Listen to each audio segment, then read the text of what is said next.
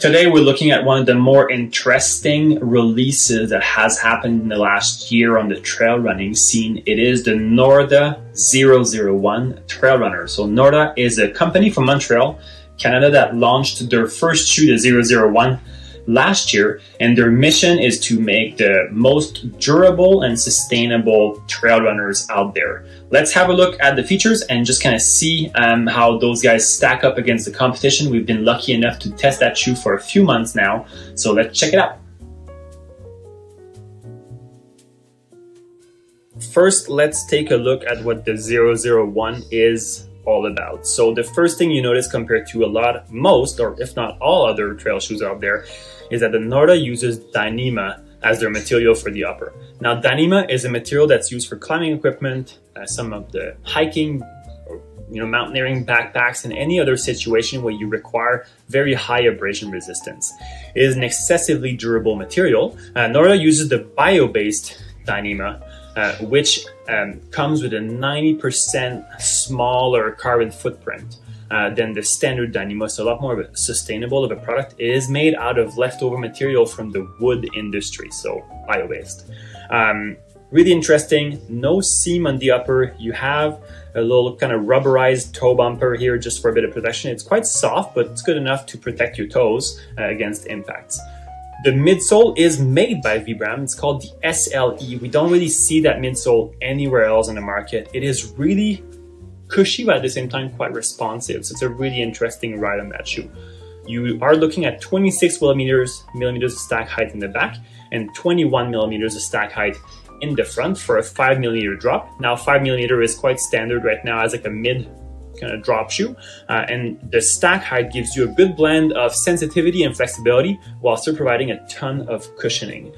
The outsole runs from the very back of the heel all the way wrapped around as a one-piece outsole. It is a Vibram Mega Grip light base with 5 millimeter lugs, so pretty much the gold standard right now in the industry when it comes to trail treads. At 5 millimeters, you do get good versatility, and Norda uses a proprietary pattern, so forward-facing chevrons for grip when in the front, and then rear-facing chevrons for braking grip in the heel. So this is the Norda 001. Let's now check what we are thinking of that shoe and how it's doing for an environment like the Rockies. So since last fall, we've been lucky enough to get our hands and our feet into some of the Norda 001s. Sam here at the shop ran well over 1,000 kilometers in his pair. I have a few hundred kilometers on mine, and a lot of our employees and staff here is on the 001. So we have a good grasp on what it's good for, what it's not good for. Spoiler alert, it's a very, very good shoe. Let's start with the fit. So the Norda is a very average fitting shoe. It's not narrow by any means. I'd say it's average in the width in the toe box. It does hold the midfoot very, very well. You do have a gusseted tongue, but the gusset is very elastic. And combined with those two little kind of loops here at the midfoot, it makes for a very, very secure fit in the middle. The fit feels somewhat unusual because you will see that in the heel pocket, there is no cushioning. So Norda borrows some of the newer technology and fit from some of the road marathoning shoes where they're not going to include any cushioning in the heel. It makes for a super interesting fit because your heel doesn't go anywhere, it doesn't slip at all, but you don't feel the pressure of the heel pocket against the Achilles and your calcaneus. So it's a really interesting upper.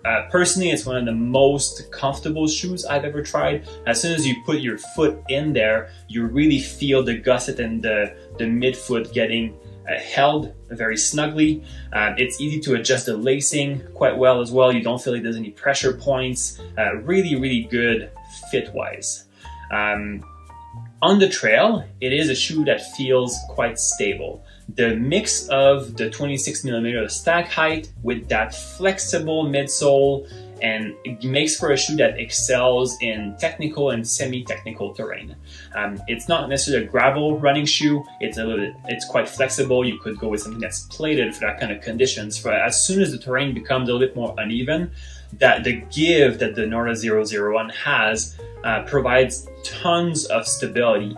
and the flexibility makes for a stable ride as opposed to other shoes in that category that sometimes can feel like they're a little bit kind of tipsy on the sides, and it's easy to roll your ankle or feel like you're losing stability. So really stable. The midsole also provides with a really interesting amount of bounce.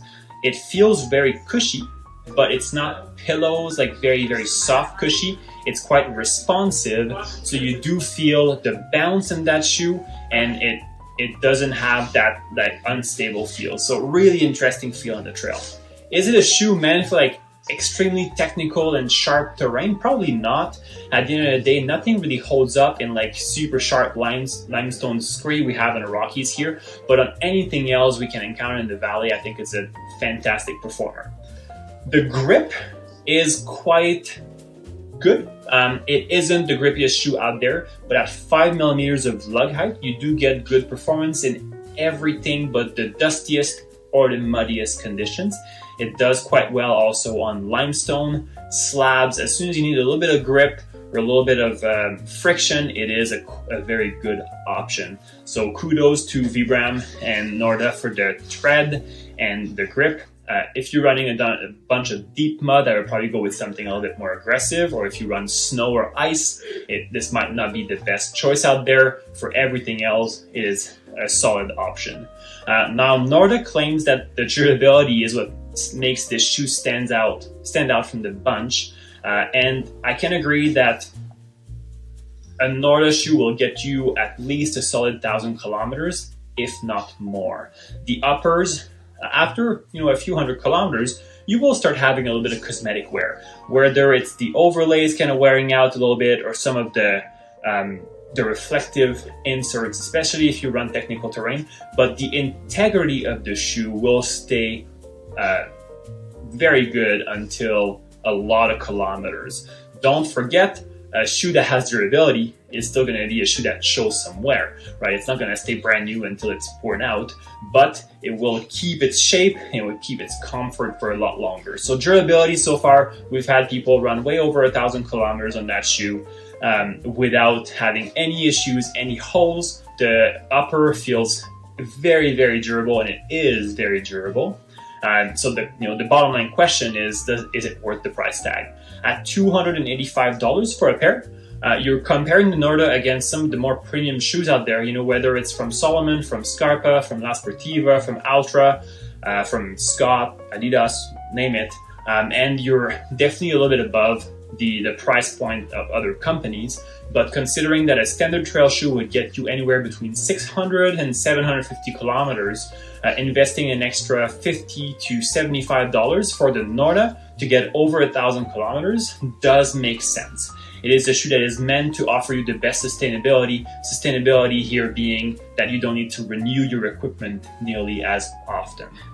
So yeah, check it out, Norda 001 from this awesome brand that is Canadian. They are based out of Montreal, and it is a shoe that personally I have a really hard time not reaching out for every single time I go on a trail run because it is just so comfortable.